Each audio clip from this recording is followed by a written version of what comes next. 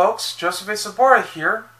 It's Thanksgiving, the perfect holiday season to spend time gathering with your friends and family on a wonderful Thanksgiving Day dinner filled with roasted turkey, stuffing, mashed potatoes, potato salad, salads, breads, cranberry sauce, and of course, pumpkin pie. Yep, and you actually have to stuff up your entire stomach just after saying grace, but it wouldn't be Thanksgiving without this awesome and hilarious comedy classic from John Hughes called Planes, Trains, and Automobiles. Yep, this is the DVD edition that came out in 2009. It says Those Aren't Pillows edition, that is. Yeah, like the famous line from the movie. Those aren't pillows? Okay. Well, anyway, they also have this on Blu-ray as well. Someday I'll probably find the Blu-ray edition, so that could be part of it. But this has a gorgeous hologram image right there, where you see two stars, Steve Martin and John Candy, picking up luggage right here. So that's really cool. And when you take it out, you have the original poster art with Steve Martin and John Candy. Yeah, John Candy in a mustache. Yeah, laying together. Yep, it's a perfect DVD release.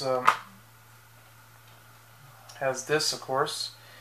And just so you know, I did change the case because originally it came with an Eagle Box DVD case. So I ended up buying a perfect DVD case for this, so that way it can hold better. Yeah, and it has some great special features, already on the back as shown. So that's cool. I really love this movie a lot. It's definitely the perfect Thanksgiving movie to watch. And surprisingly enough, well, yesterday was November 25th, so this would have already celebrated its 28th anniversary for this movie. So that's cool. Perfect.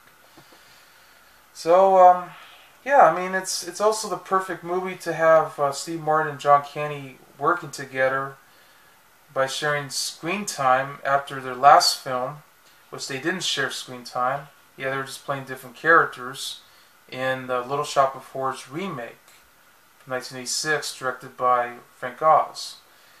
So I thought, wow, I mean, this is cool. And not to mention, this was also considered to be an adult comedy, so that's why the film is R-rated, mostly because it had a lot of, foul languages in the movie, especially the F word, which we're going to get to that scene. So yeah, I mean, this was also perfect. It actually did pretty well at the box office when it came out. I think it opened at third, so it earned, for its budget of $30 million, it actually earned $49.5 million at the box office. So that's perfect. I mean, it's a movie that you can watch over and over and over again. Just shows about what was it like if you have two strangers who are already, traveling all the way to where they're going, for Thanksgiving, so they can spend time. So that's pretty much what they're trying to do. So anyway, let's get to the review. It stars Steve Martin, John Candy, Laila Robbins, Michael McKean, Kevin Bacon, Dylan Baker, Olivia Burnette, yeah, both of which were in the movie Ferris Bueller's Day Off, Larry Hankin, Richard Hurd, Matthew Lawrence, yep, the brother of Joy Lawrence, Edie McClurg, been in a lot of movies, of course, Bill Erwin, Ben Stein, same here, Diane Dill, Lyman Ward, and William Windom. It's written, produced, and directed by John Hughes. The movie begins when an ad executive named Neil Page, who's played by Steve Martin, is trying to return to his family for Thanksgiving in Chicago while on a business trip in New York City. But it's being delayed by an executive who cannot decide which mock-up will be used for an ad. Yeah, because he was just looking at all these ads just to see which one would work and which one would not, that sort of way. But then after their meeting ends without a decision, Neil tries to find a taxi cab and successfully holds one after a huge race between another businessman with a cameo appearance by Kevin Bacon. Suddenly, a traveling salesman who sells shower curtain rings has advisedly left his trunk at the edge of the street, causing Neil to trip while racing the man for the cab. Yep, his name is Dill Griffin, who's played by John Candy. So then Dill decided to eventually snatch a taxi ride that Neil had bought from an attorney. So the two had met again at the JFK airport, where they board on a plane all the way to O'Hara, which unfortunately they rided into Wichita due to a blizzard in Chicago. So what could have been a 1 hour and 45-minute flight from New York to Chicago turns into a 3-day ordeal. So that means everything's gone completely wrong. By the time they're trying to reach Chicago, since all of the attempts that they try to do have failed completely by either bad luck or Neil's incompetence, they were forced to share a room together at a local hotel on the very first night. So unfortunately, that's where it becomes a big problem, because since Dill does come across as being lazy, tired and fat, Neil actually loses his temper with Dill and insults him completely. But in response, Dill admits that he has regarded to Neil as a cold, cynical, and says that he's desperately how Neil feels, meaning that he loves himself. He talks too much. He feels like a lonely guy, and he's also liked by others because he's not afraid the way that he is. Yeah, because he's actually a nice guy. He's not terrible. But Neil calms down, and the two men had finally fallen asleep. That is until their cash is being robbed by a burglar. So then the next morning, this is where we get to see that famous scene.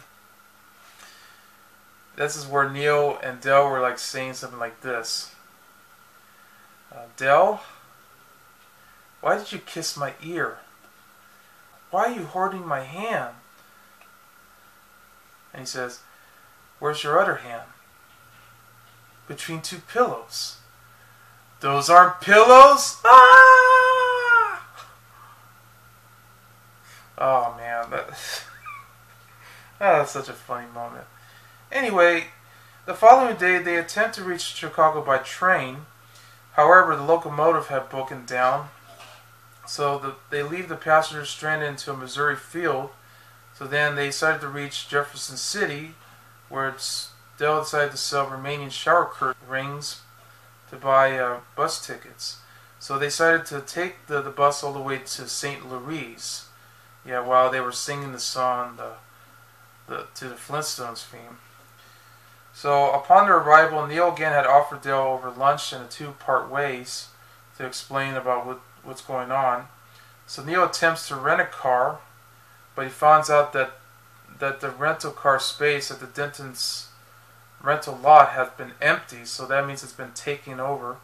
But after walking through a cold in an airport terminal, Neil vents his anger at a rental agent to no available. Yeah, and she was played by Edie McClurg.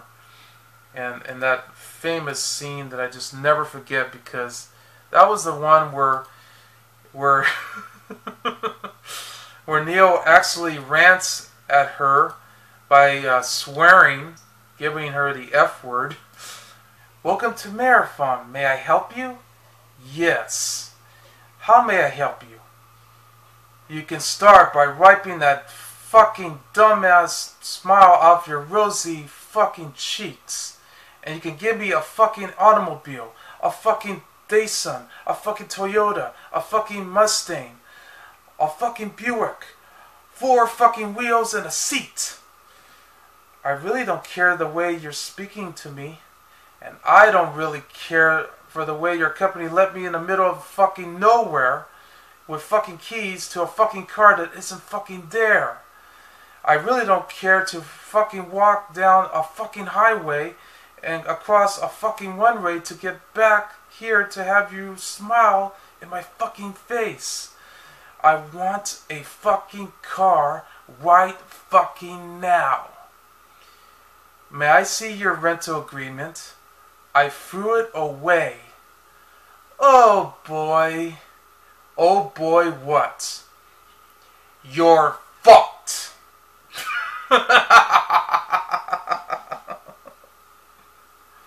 Oh god, that has to be the most memorable scene in the entire history of comedy. And let's face it, I love that exchange with Steve Martin and Edie McClurg right there. It was just perfect. Yeah, I was just trying to see if I can get the lines right, because sometimes my memory gets fuzzy. It's not easy. And yes, that was the main reason why this movie had an R rating. Because of the F-bomb that's been said throughout the entire scene. But, you know, there were a lot of swear words in the film, too, that made it up for it. So, yeah. I just never forget that scene. Anyway, so then he attempts to hold a taxi to Chicago, but insults the dispatcher, who then insults Neil. Yeah, which then Dale arrives in time to rescue Neil with his own rental car. While driving, the pair found themselves arguing again. Of course, the dispatcher actually picked up his balls and helped him all the way up into the seat. So that's where Neil actually talks like he's on helium. Okay, anyway.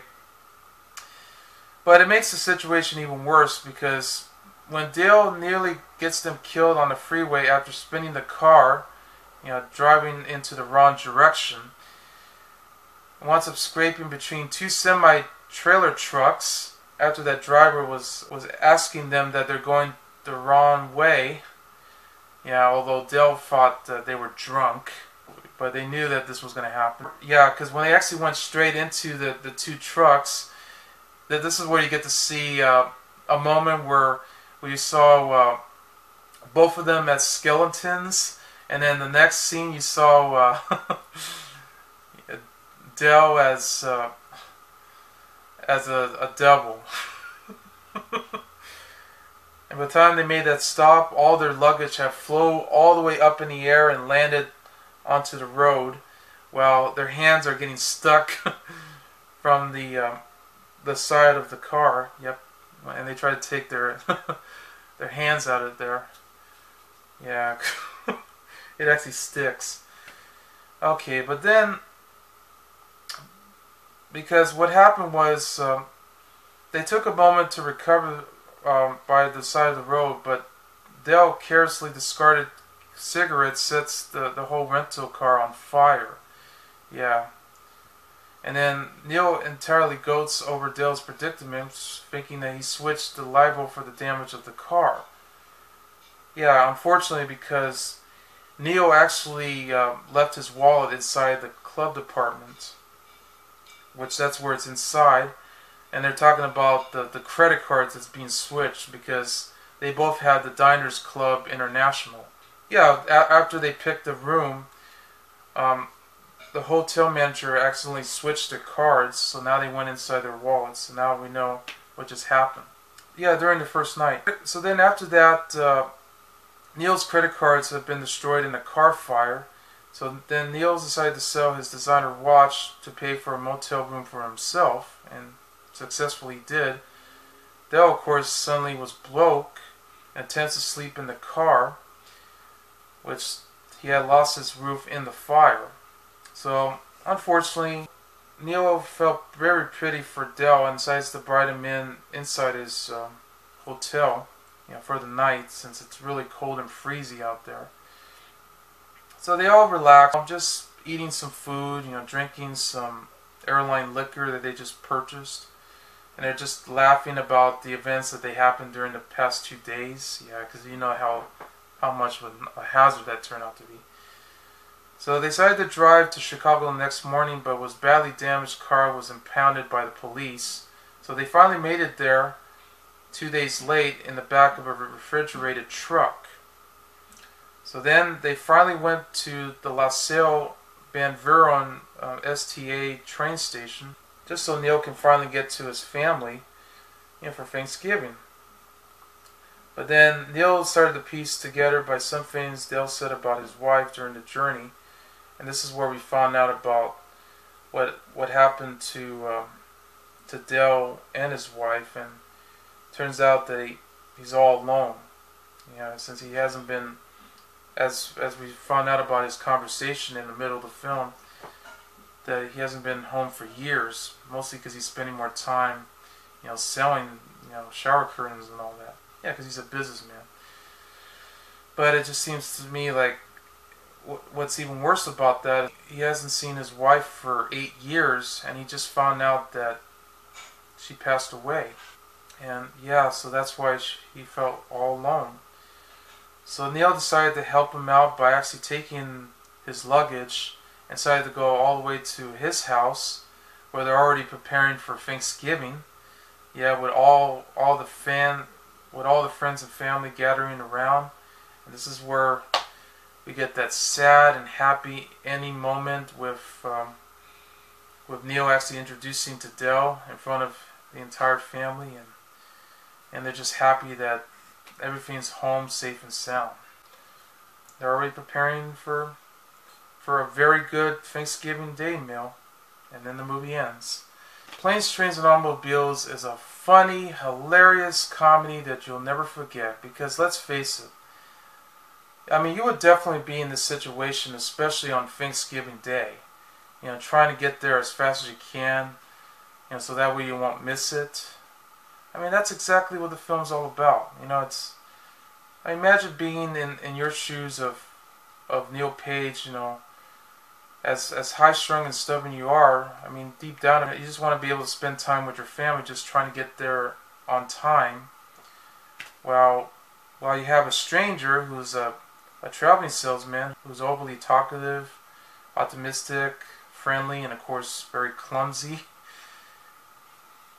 Kind of special, nice guy trying to help him out, even though he's been having troubles. I mean, that's the whole point of this movie. And it shows. I thought, Steve Martin and John Candy had good chemistry together, in some crazy situations that they're going through just to get there. It works. And I'm glad we had a film like this. And I love the cast that they followed after that, between those situations. I mean, you got Edie McClurg, Michael McKean as a state trooper. You got, of course, Kevin Bacon making a cameo appearance as a taxi racer. Got Dylan Baker and Olivia Burnette as Owen and Marty Page.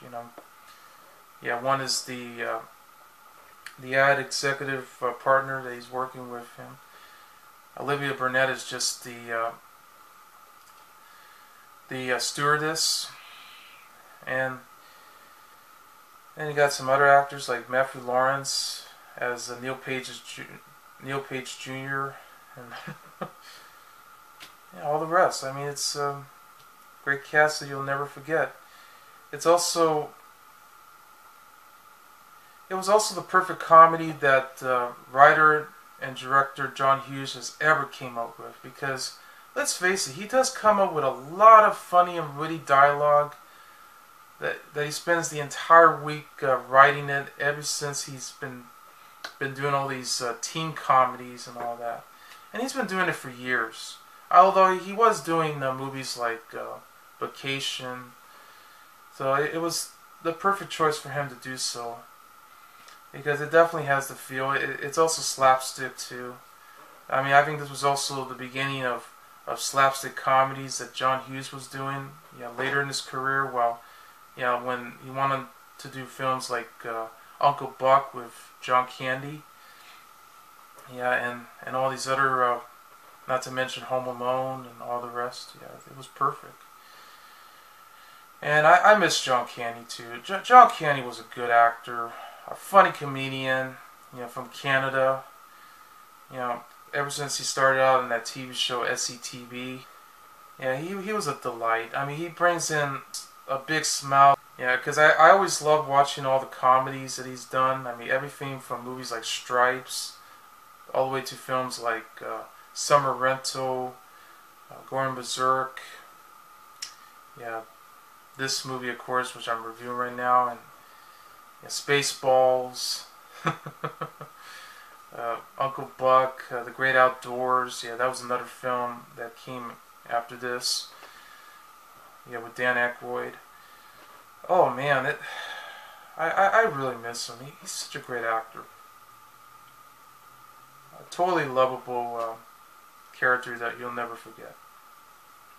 And Steve Martin was as good as always. I mean, this was the perfect choice for him to be in a film from John Hughes.